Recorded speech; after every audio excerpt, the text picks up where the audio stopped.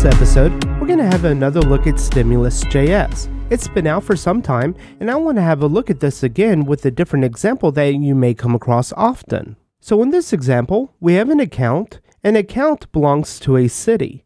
However, when we create an account, we don't know what this city is, but we want to pick it from a state. So if we select a state, and then if we select a county, so this county was automatically populated through the state selection, and from there we can then pick a city.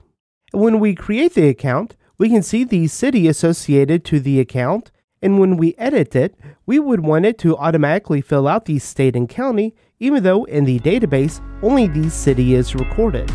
To watch this full episode and more videos, visit driftinruby.com and subscribe to the Pro membership.